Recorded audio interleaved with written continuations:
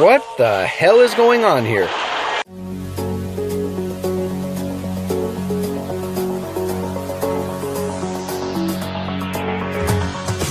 What's going on, guys? This is Riggs from Clashing FFS, bringing you a brand new video. And what we're going to be covering today is an attack that we have not seen in a very long time, upwards of, I'd say, a year, since it was actually part of the meta. And the attack I'm talking about is HGHB. What is HGHB? In case you've been living under a rock, that's the healers, giants, hogs, and bowler attack.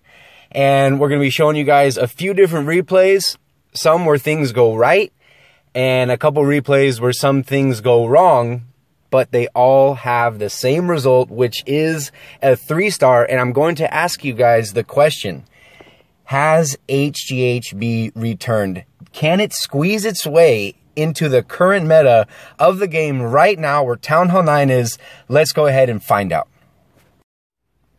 All right, so for our very first example, the couple replays I'm going to be showing you guys is from a friendly war, our weekly friendly war that we have against Guantanamo Bay leading up to our CWL matches. And this Town Hall 9 right here, this is a current meta Town Hall 9. You guys will see, notice the wizard towers are away from the air defenses, really trying to prevent an air attack. And that's where something like HGHB is going to be wrecking and dominating these new meta Town Hall 9 base layouts. Another thing that's really important why we're seeing that this attack is more viable than it was before. A couple reasons. Number one, we don't see ground skellies as much at Town Hall 9 as we used to. Again, because 9s are always trying to defend the air attack. So the skellies are always placed on air. And the other thing that makes this attack more powerful than it was before is the hog buff. Remember, guys, or not so much the hog. Well, yeah, hogs did get a buff at Town Hall 9. They do have a little bit more damage and HP, but more so the giant bomb nerf, guys. Remember, when HGHB was a thing, the bombs were still dealing the double damage to hogs, which they no longer do anymore. You have to keep this in mind before you rub this off and just think that Riggs and the guys over in FFS have completely lost their minds. I'm telling you, give it a try in these FCs. You'll see Paul right here just completely wrecked this base. You see he's got that heal on the back end, set up a really nice funnel. And that's the other key strategy. I guess this is a little mini attack strategy video as well, is as long as you can funnel your healers. As long as you can funnel your heroes and the bowlers into the base, giants are already going to head in. And there's a compartment large enough to do it. I'm telling you, this attack is going to be wrecking bases. We've seen it in these friendly wars. I have a couple replays to show you guys in random wars that we've had during the week, random matchups, and a few examples in FCs. So I got a little bit of everything to cover for you guys. Good job to Paul showing us that HGHB might be back in the meta. So we'll go ahead and check out a few more replays. So here we have Richie going to be going up against Zaraki Kempachi, aka ZK. And again, you'll see these bases. Notice the air defenses are all offset. All the air defenses are kind of crammed on one side. So what does that mean for HGHB? That means your healers aren't going to be eating any black bombs. Another thing to consider, in case you guys forgot, or in case you guys have actually not seen this attack if you're watching, this attack was so powerful. This attack was so strong, it made it all the way to Supercell, and Supercell ended up, I'm sure there's a couple other reasons, but Supercell ended up nerfing the healers. Because remember, before, when this attack was a thing, when this attack was actually a thing, the healers would not target air traps as they do now. So that's just one thing to consider when you guys are seeing these attacks. And again, with those offset air defenses that we are seeing so much at Town Hall 9 in the current meta, it just makes it to where you do not have to worry about losing any healers to air defenses. So you'll see also down in the spell comp that Richie's bringing along, a little different. We're really used to seeing 2 heals and 2 rages, But Richie kind of turned that on its head. He brought 3 rages and a jump just to really have a nice path for his heroes and for his giants into the core of the base. And he's going really, really surgical. If you guys watch the replay on this, he's not going real heavy on the hogs. You know, like we used to see or that we saw in the first example. He was just trickling in as the kill squad was making its way into the core of the base, and the defenses on the outer ring were targeting his kill squad, his main group in the core. He would just drop a couple hogs on each defense, just kind of going clockwise around the base, and ended up completely wrecking it. As you guys see, the last defense to go down is going to be that wizard tower right there. Just has a mortar, and notice he still has his king ability, and his queen is still at full health. Just ended up completely wrecking this base. So good job to Richie. Again, we've been practicing it a lot in FCs, and and we're all very surprised. More so me. You know, I was trying to bribe some guys to do it, and they ended up trying this attack out. And it's the same attack that we used to see back then, and it's tripling bases. Guys are like, what the hell is going on here? So this right here, this is a really common base. I mean, I would say the layout's common. Richie makes all of his own bases. But it's a really common layout as far as where how the air defenses are laid out.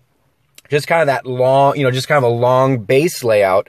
And you would think a base like this you wouldn't hit with HGHB because of the funnel. It'd be really hard to get your troops to, you know, more so your heroes and your bowlers, most importantly, funneled into these style compartments like this, where they're just 2 defenses wide, you know, about, you know, 5 tile wide compartments. But you'll see he's able to get the job done, drop the queen kind of off to the far right, and she funneled the right side, and he had a pair of wizards just funneling the bottom left side, and was able to set the perfect funnel. Look at that. All heroes, all bowlers, all of his giants, everything making its way into the core. Healers still at full health right here. Notice Paul's dropping hogs on each side of the base as the kill squad makes their way into the core. And half the base is gone, but you'll see he still has 2 heal spells for his hogs, guys. Still has 2 heal spells. Goes ahead and drops the first one as they're making their way to the expo right there. Again, I don't even think he's lost a bowler yet. Goes ahead and drops his last heal, his second and last heal on that wizard tower, and where that Tesla was over on the upper left-hand side. And there's only a few defenses left. Still has a wizard he just dropped for cleanup, and his Archer Queen ability is still in the bag. Didn't even have to use his AQ ability. Nothing but trash left up. So Paul really taking this attack and running with it. He has been doing very well. And just like that, I mean, on a base where you wouldn't think you'd be able to funnel in those bowlers with just one finger dropping those giants, and he showed us that you can, in fact, create a really nice funnel, dropping the queen off on the upper right-hand side, really trimming that side, really brought it.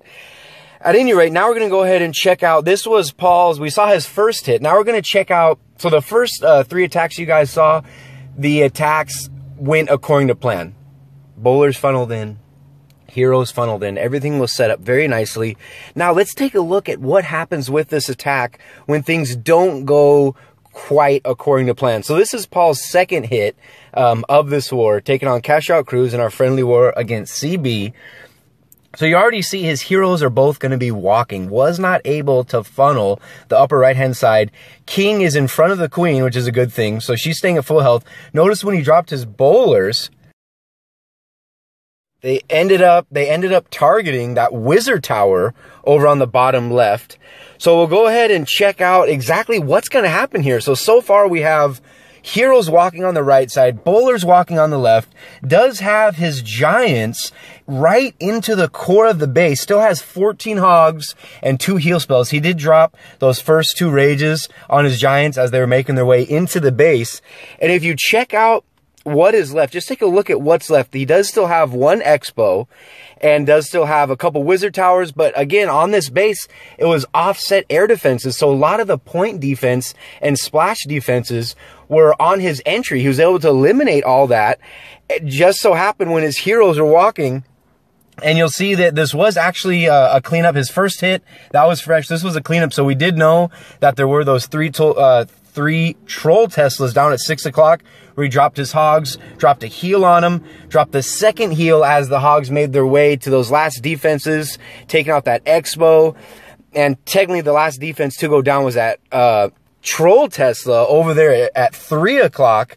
So I was able to get the job done. Guys, rewatch that if you don't believe what you see. Heroes Walked and Bowlers Walked still ended up getting the 3-star. Complete madness. Okay, now we're going to have my main man. You guys know him. Poor Self-Control. This was the award that we had against Crystal Warrior that wrapped up just a couple days ago. So he's going to be taking on this base. And notice these base designs are all kind of different, all unique in their own way. But again, what we're seeing is, though I can't say it enough, those offset air defenses. So he tried to get that mortar with that loon. Did not quite work out. Airspeeder pushed it back. So he wasn't able to drop his giants exactly where he wanted them to. He wanted to drop the giants a little lower. Had to kind of think on the fly here. He did get a nice funnel set as far as the town hall. Just trying to get that set. But the DE storage right at 3 o'clock didn't go down. So when he dropped his bowlers, they end up walking around the base. So again, on this attack, we have a king walking around up on the top. We got bowlers walking around on the bottom. I mean, just taking out just a couple of trash buildings. Didn't even get, yeah, they did not even take out that last Tesla down there at the bottom. But you'll see, he did have 1 bowler make it inside the base. Goes ahead and drops down a rage. He did bring 3 rage and 1 heal on this attack. He does have giants right in the core. They're doing a good job tanking for his queen, which he does still have the ability for, and his queen is still at full health. Just trickling hogs over on the bottom right-hand side, and you'll notice as the hogs are trimming those defenses, the giants can no longer see them once they're down, and they just keep pushing right through that core. So he's got giants beating on one wall, queen beating on the other. He's going to go ahead and pop his King's Iron Fist ability, going to take out that mortar, and he drops a poison on the queen, but he is not going to be able to take out that queen, the enemy queen, with his BK. So you'll see right there, queen ends up beating through the wall, giants reroute, so they're tanking everything. That poison spell is still on that enemy AQ, which was very nice. Just dropping in a few hogs on these air defenses and this cannon over here at 9 o'clock. And if you take a look, there's really only a few point defenses left. Only has just a few cannons, but he's going to drop that heal. It's going to be covering them.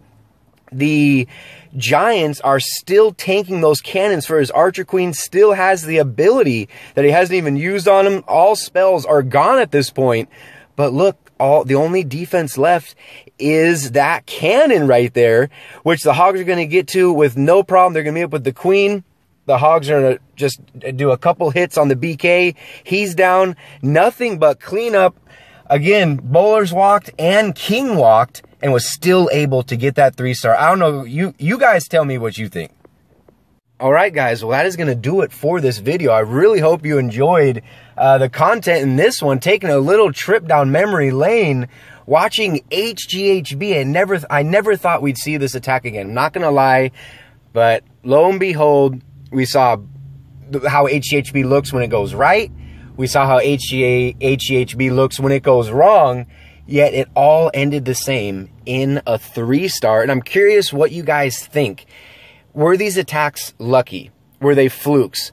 Is the attack still OP?